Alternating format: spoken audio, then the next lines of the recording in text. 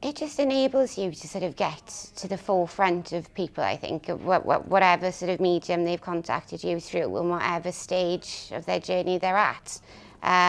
You know, like I say, from the Facebook, you know, you can post directly from Lifecycle to Facebook. So you're constantly getting people that may not even necessarily be on your database as of yet, but they know about you. You know, and even down to the ones then where you've been out and done valuations.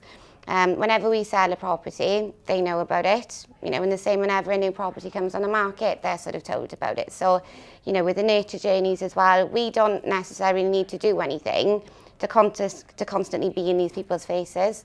We're just always there, and it's sort of saved us no end, really.